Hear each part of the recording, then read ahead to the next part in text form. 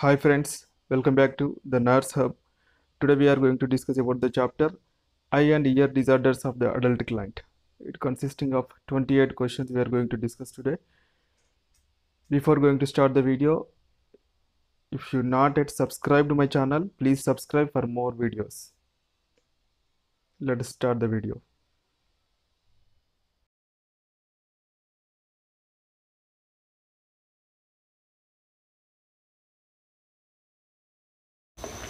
The first question is, during the early post-operative period, a client who has undergone a cataract extraction complains of nausea and severe eye pain over the operative site. What should be the initial nursing action? Option A, call the healthcare provider. Option B, reassure the client that this is normal. Option C, turn the client onto his or her operative side.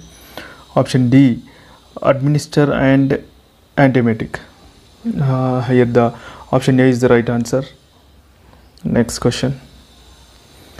The nurse is developing a teaching plan for a client with glaucoma. Which instruction should the nurse include in the plan of care? Option A, avoid overuse of the eyes. Option B, decrease the amount of salt in the diet. Option C, eye medications will need to be administered for life.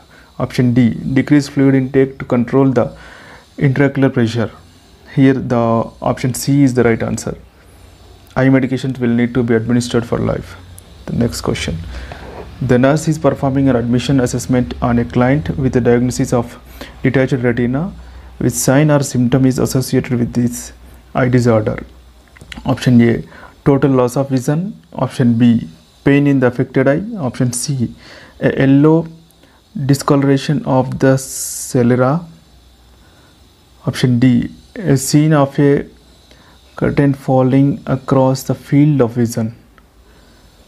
Here the answer is option D, a scene of a curtain falling across the field of vision. Next question. The fourth question is, the nurse is performing an otoscopic examination on a client with mastoiditis on examination of the tympanic membrane. Which findings should the nurse expect to observe? Option A pink colored tympanic membrane. Option B, a purely colored tympanic membrane. Option C, a transparent and clear tympanic membrane. Option D, a red, dull, thick and immobile tympanic membrane.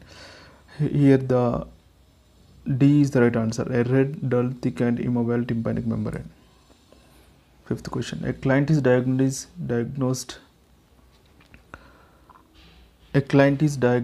with a disorder involving the inner ear.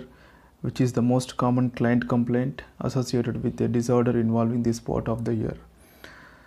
Option A, pruritus. Option B, tinnitus. Option C, hearing loss. Option D, burning in the ear. The right answer is option B, tinnitus. Sixth question. The nurse is performing an assessment on a client with a suspected diagnosis of cataract. Which clinical manifestation should the nurse expect to note in the early stages of cataract formation?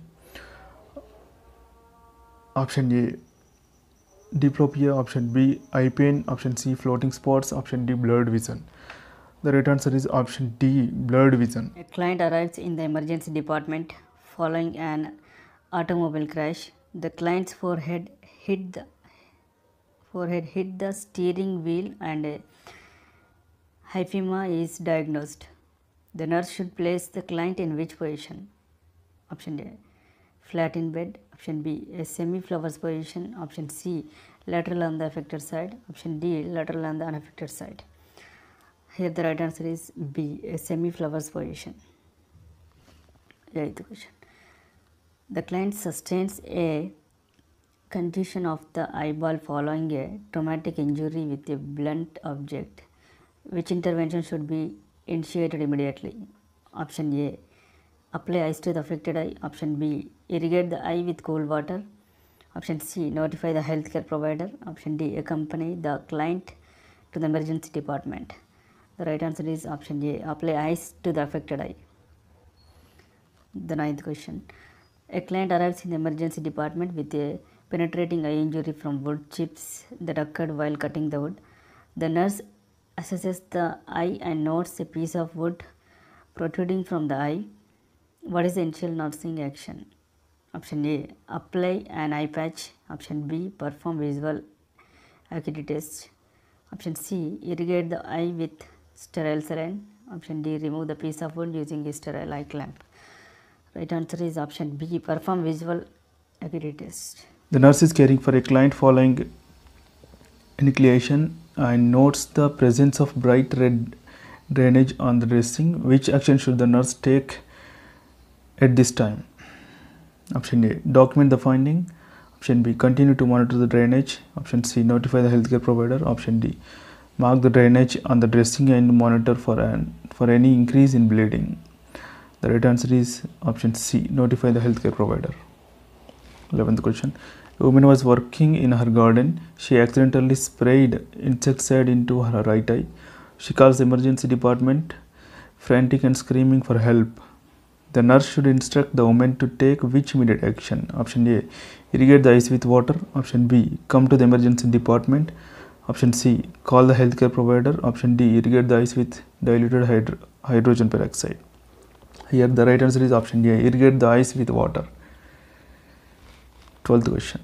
The nurse is preparing a teaching plan for a client who had cataract extraction with intraocular implantation. Which home care measures should the nurse include in the plan? Select all that apply. First one is avoid activities that require bending over. Second one, contact the surgeon if eye scratchiness occurs. Third one, take acetaminophen for minor eye discomfort.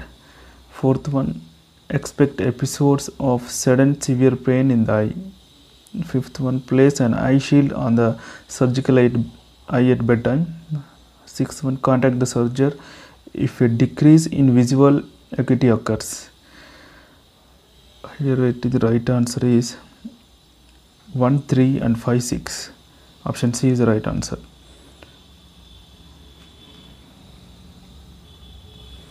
13th question. Tonometry is performed on a client with a suspected diagnosis of glaucoma. The nurse looks at the documented test results and notes an intraocular pressure value of 23. What should be the nurse's initial action? Option A, apply normal saline drops. Option B, note the time of day the test was done. Option C, contact the healthcare provider. Option D, instruct the client to sleep with the head of the bed flat. Here the right answer is option B, note the time of day the test was done. 14th question. The nurse is caring for a client following craniotomy for removal of an acoustic neuroma, assessment of which cranial nerve would identify a complication specifically associated with this surgery. Option A, cranial nerve 1, olfactory. Option B, cranial nerve 4, trochlear. Option C, cranial nerve 3, oculomotor. Option D, cranial nerve 7, facial nerve. The right answer is here D. 15th question. The nurse notes that the healthcare provider has documented a diagnosis of presbycusson on a client's chart. Based on this information, what action should the nurse take? Option A, speak loudly but mumble or slur the words. Option B, speak loudly and clearly while facing the client. Option C, speak at normal tone and pitch slowly and clearly. Option D, speak loudly and directly into the client's affected ear. Here the right answer is option C, speak at normal tone and pitch slowly and clearly. 16th question. A client Meniere's disease is experiencing severe vertigo. Which instruction should the nurse give to the client to assist in controlling the vertigo? Option A, increase sodium in the diet. Option B, avoid sudden head movements. Option C, lie still and watch the television. Option D, increase fluid intake to 3000 ml per day.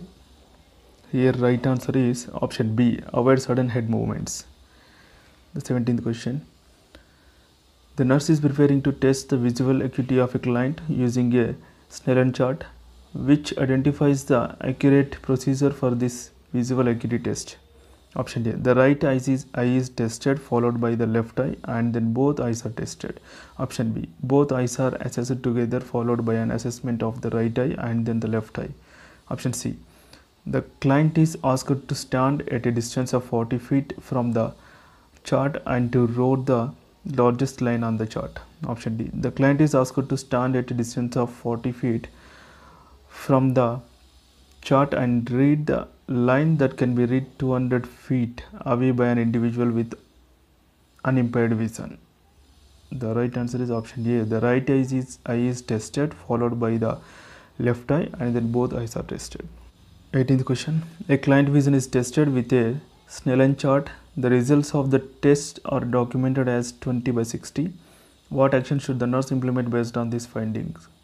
Option A. Provide the client with materials on legal blindness. Option B. Instruct the client that he or she may need glasses when driving.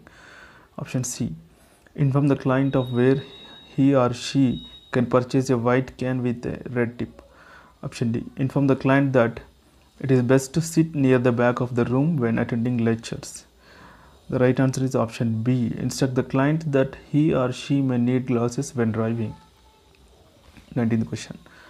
The nurse is caring for a hearing impaired client. Which approach will facilitate communication? Option A. Speak loudly. Option B. Speak frequently. Option C. Speak at a normal volume. Option D. Speak directly into the impaired ear. The right answer is speak at a normal volume. Question number 20. Betaxolol hydrochloride eye drops have been prescribed for a client with glaucoma. Which nursing action is most appropriate related to monitoring for side and adverse effects of this medication? Answer option A. Assessing for edema. Option B. Monitoring temperature. Option C. Monitoring blood pressure. Option D. Assessing blood glucose level. The right answer is option C. Monitoring blood pressure. Next one. The nurse is preparing to administer eye drops. Which interventions should the nurse take to administer the drops? Select all that apply. The first one, wash hands. Second one, put gloves on. Third one, place the drop in the conjunctival sac.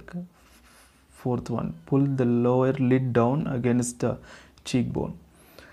Fifth one, instruct the client to squeeze eyes shut after instilling the eye drop.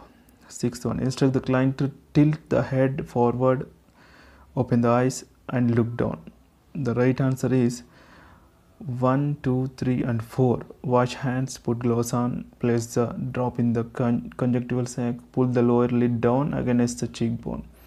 Option A is the right answer. 22nd.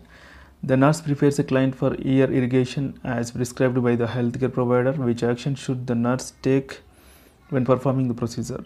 Option A. Warm the irrigating solution to 98.6 Fahrenheit. Option B. Position the client with the affected side up following the irrigation. Option C. Direct a slow, steady stream of irrigation solution toward the eardrum. Option D. Assist the client to turn his or her head so that the ear to be irrigated is facing upward. Option A is the right answer. 23rd question. The nurse is providing instruction to a client who will be self-administering eye drops. To minimize systemic absorption of the eye drops, the nurse should instruct the client to take which action? Option A. Eat before instilling the drops. Option B. Swallow several times after instilling the drops.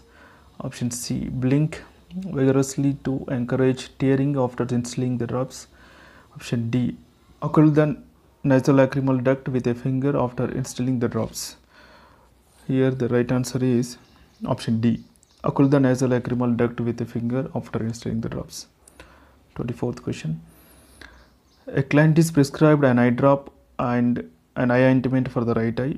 How should the nurse best administer the medications? Option A. Administer the eye drop first, followed by the eye ointment. Option B. Administer the eye ointment first, followed by the eye drop. Option C. Administer the eye drop, wait 15 minutes and administer the eye ointment. Option D. Administer the eye ointment, wait 15 minutes and administer the eye drop. Right answer is option A. Administer the eye drop first, followed by the eye ointment. 25th one. Which medication, if prescribed for the client with glaucoma, should the nurse question? Option A. Betaxolol. Option B. Pilocarpine. Option C. erythromycin. Option D, atropine sulfate. Here the right answer is option D, atropine sulfate.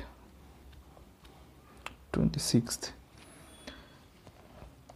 A miotic medication has been prescribed for the client with glaucoma, and the client asks the nurse about the purpose of the medication. Which response should the nurse provide to the client? Option A, the medication will help dilate the eye to prevent pressure from occurring. Option B, the medication will relax the muscles of the eyes and prevent blurred vision. Option C, the medication causes the pupil to constrict and will lower the pressure in the eye. Option D, the medication will help block the responses that are sent to the muscles in the eye. The right answer is option C, the medication causes the pupil to constrict and will lower the pressure in the eye. 27th one. A client was just admitted to the hospital to rule out a gastrointestinal bleed. The client has brought several bottles of medications prescribed by different specialists. During the admission assessment, the client states, "Lately, I have been hearing some roaring sounds in my ears, especially when I am alone." Which medication would the nurse identify as the cause of the client's complaint? Option A, doxycycline. Option B, atropine sulfate. Option C, acetosilicic acid. Option D, diltiazem hydrochloride. Here the right answer is option C, acetosilicic acid. 28th. In preparation for cataract surgery, the nurse is to administer cyclopentolate eye drops at 9 a.m. for surgery that is scheduled for 9:15. What initial action should the nurse take in relation to the characteristics of the medication action? Option A, provide lubrication to the operative eye prior to giving the eye drops. Option B, call the surgeon as this medication will further constrict the operative pupil. Option C, consult the surgeon as there is not sufficient time for the dilative effects to occur. Option D, give the medication as prescribed. The surgeon needs optimal constriction of the pupil. The right answer is option C, consult the surgeon as there is not sufficient time for the dilative effects to occur. Thanks for watching the video. If you like the video, please like and share with your friends too. Don't forget to subscribe for more videos. Thank you.